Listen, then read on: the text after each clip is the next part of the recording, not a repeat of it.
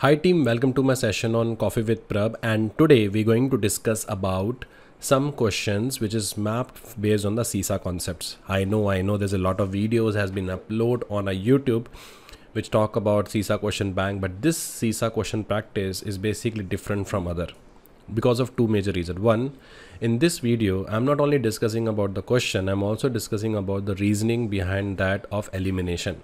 Second is how to think like an auditor while giving the CISA exam. That also we're going to learn. And third, which is one more important reason, is I used to have a snacks in my sessions which is called as summary points, which is basically help you to connect the dots. And if you're new to the channel, do subscribe to my channel and click on the bell icon to make sure you should not miss my future videos on a similar topic. And for more information, do check my LinkedIn profile. I'm already CISA. Along with that, I'm also having other IC2 and isaca certification. So without wasting a time, let's start with the first part. Thank you.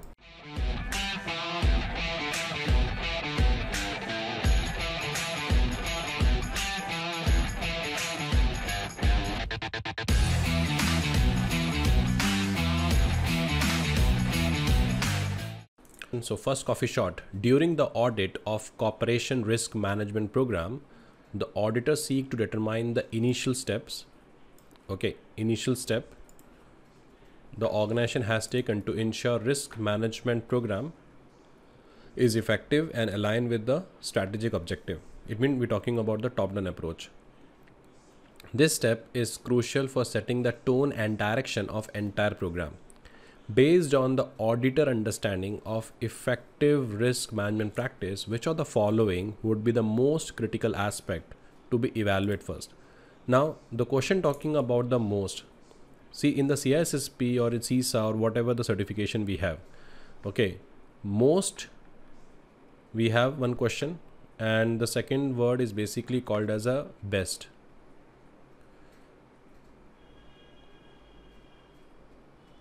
So example, like most of the people in the month of December go to Goa. That's the most. So group. Best is basically stay at home, which is basically giving me a solution for a particular situation. So question here is talking about the most. So what is the intent of the question? The question say during the audit, the corporation risk management program we have. So that is the first problem statement. And auditor is looking to determine the initial step of the organization taken to ensure the risk management program is effective. So they're also looking for effective and alignment with the strategic objectives. And this step is crucial for setting the tone, because aligning with the strategic objective is crucial, and direction of the enterprise program or entire program. So based on the auditor understanding of a effective risk management practice, which are the following most critical aspect of evaluate first? So question talking about sequence also, and talking about the most important part. So option A, organization appetite for risk, as you determine the level of risk the organization willing to accept to pursue the strategic objective. Definitely any organization is basically start their services and all that, it is always start with the risk appetite. So first we used to have a risk capacity, and then we used to have a risk appetite. So risk capacity is like a monthly salary you get maximum, and risk appetite is a particular budget you have allocated for a particular function. So any kind of a project you basically start, you determine what is the maximum risk we can take for the particular project. So here also the most important part is risk appetite. Option B is impact of risk on organization, focusing on how the different type of risk could potentially affect its operation and strategic goal. Definitely required, but without understanding the strategic risk, we cannot able to understand the impact. But still B can make sense. C, say the organization business case for a risk, examine how risk consideration are integrated into business decision and operation, which is a very, very important part.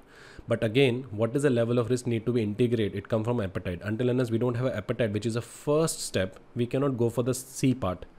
Option D, say organization investment in the technology to assess how technological solutions are used to manage and mitigate risk. Again, that is not a first step. So question was talking about what is the most critical aspect to evaluate first if you want to check that is the program is basically aligned with the strategic objective. So answer in this case will be the A. You know why? Because until unless we don't have a visibility of the risk appetite, we cannot able to understand how it integrated.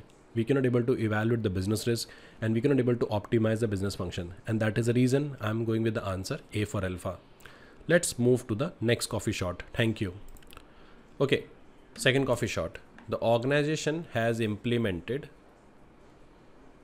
a programmed edit check in its transaction processing system. And this measure is an example of, see, when you're preparing for CISA, you must be familiar with type of control, which is confirmed in the exam. So we actually, according to CISA, we have a 3 type of control. One is basically called as a detective control. One is basically called as a corrective control, and one is basically called as a preventive control. The primary objective of preventive control is to prevent the incident. Our primary goal to install this to make sure any incident should not occur. So first we always install preventive control. The best example is firewall, encryptions and all that. See, we install the firewall, and in the firewall we basically ensure only authorized traffic to become, like same like, we have a doors on the house, right? We lock the door to make sure no unauthorized person can able to access my house. That is the first objective of this control. If someone tried to break the lock, what I want the actions to be traced. So that is why we have a second control, which is called detective control. Then we call the police, and police respond to that particular situation is basically called as a corrective control. Like you go out by wearing a mask, that is a preventive control. Then we check the temperature, whether you have a COVID symptoms, that is a detective control. Isolate yourself from the family to make sure we don't have a further impact.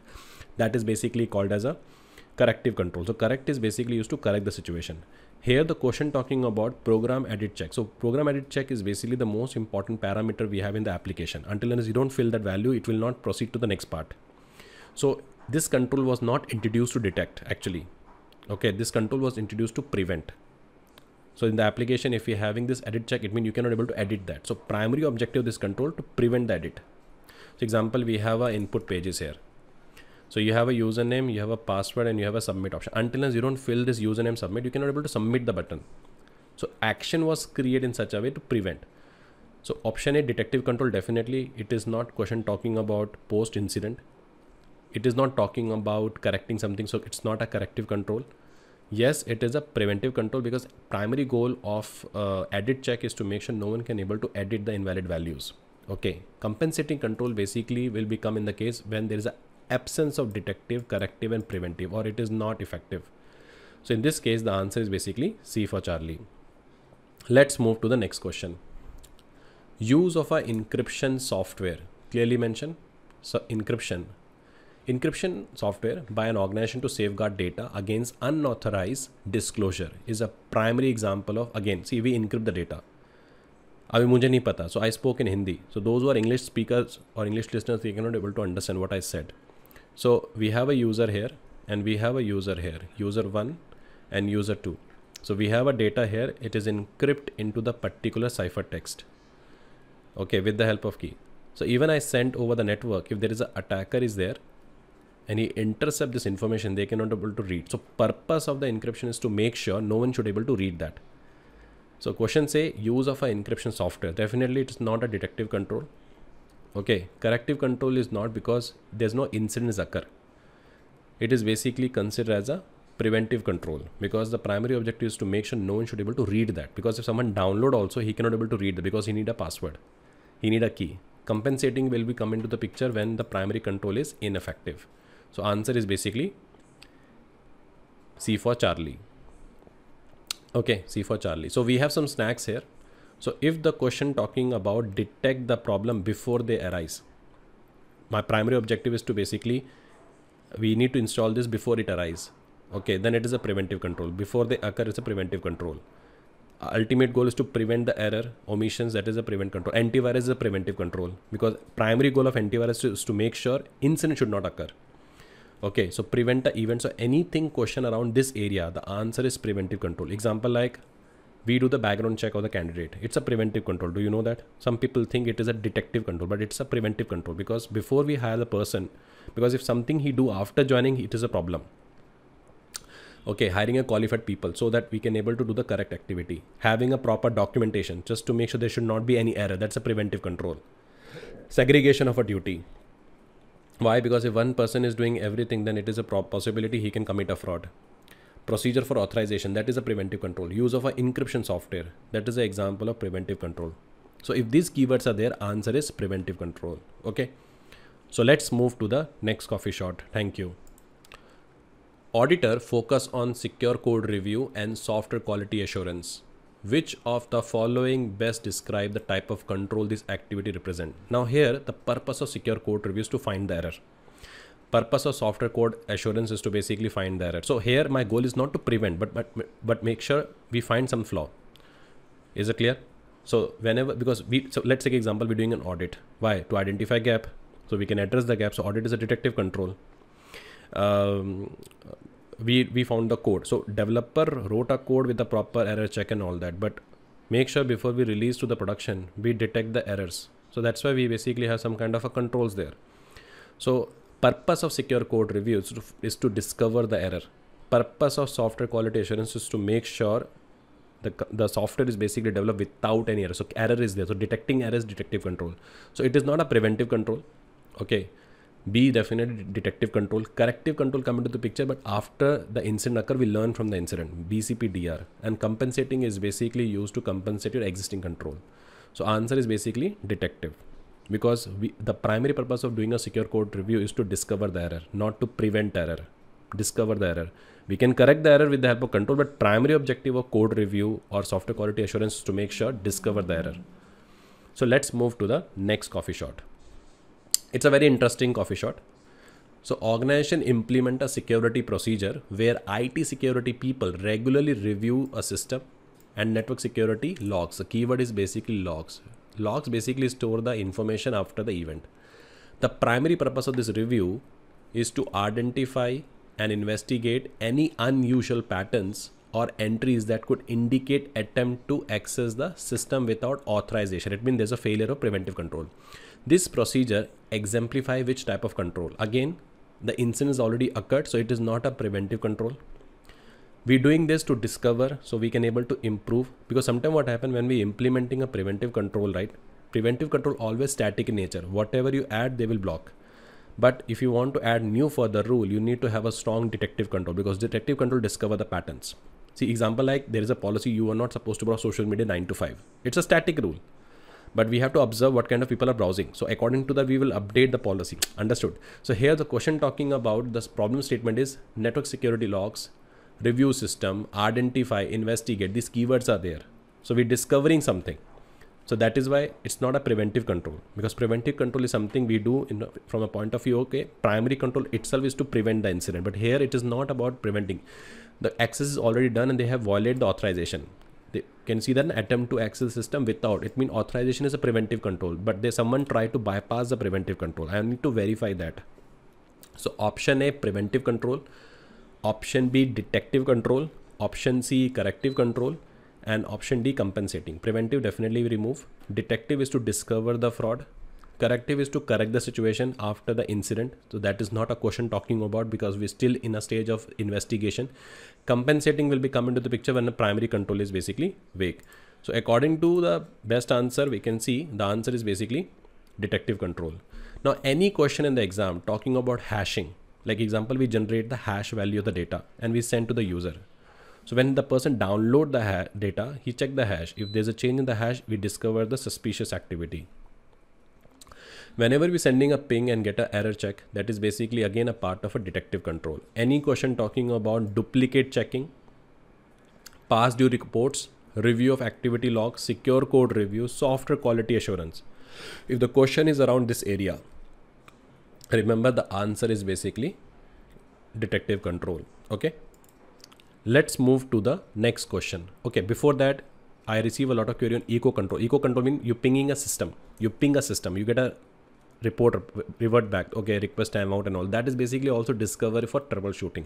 So if these keywords are there, so ultimate goal in this case is to discover the issues. Okay. So let's move to the next question. Thank you. Again, interesting question.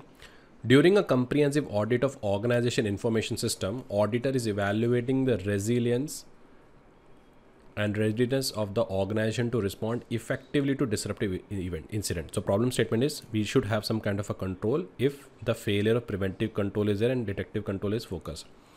The auditor's focus is on the organization approach to contingency, continuity of operation planning and disaster recovery plan. Based on this focus, which of the following best characterized these planning effort in the context of the type of control within the information system security? Now question talking about, they want to check the resilience. Resilience means if any downtime is there, how you handle that particular downtime. And is my organization is ready for disruptive event? If happen, how to react? An auditor basically focus on contingency plan, and based on the focus, which are the following best describe this planning effort. So definitely you will definitely say preventive control, but BCP and DR and incident response is not a preventive control. It will be activate once the incident occur. Example, my UPS. If power failure, then our UPS work. Understood? So incident is already occurred. Threat is already executed about the power failure. Thank God I have a BCP plan of UPS, so it will be switch. So we're talking about if incident occur, how my plan is ready to respond to the event. Okay, so preventive control is already failed. Detective control detect, but question is not talking about detective. It talk about how you respond to the incident.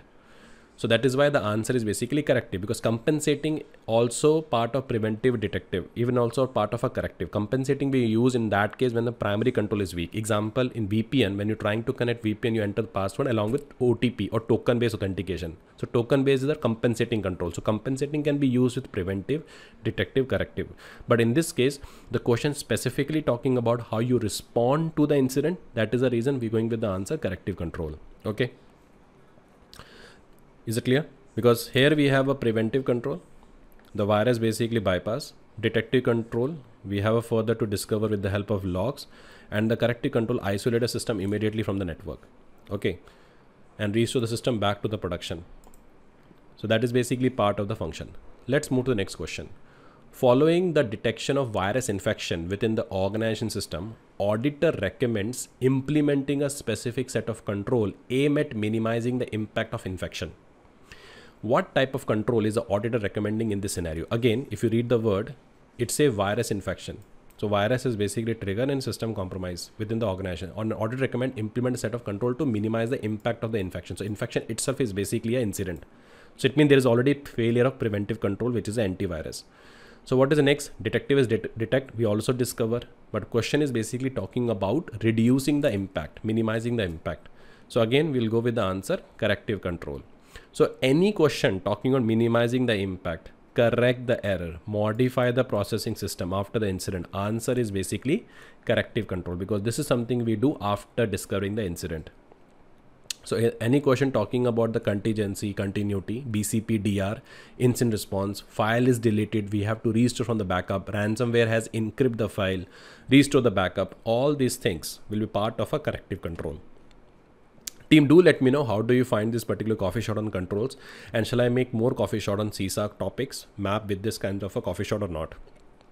Your feedbacks are basically very important, and I can see that a lot of people have not subscribed to my channel. I really put my hard work. If you think it is worth, do subscribe to the channel. If you think it's okay, then it's completely okay. But I always recommend that, okay, this is a free education I'm giving without any cost. Okay. So good day. Take care. Bye.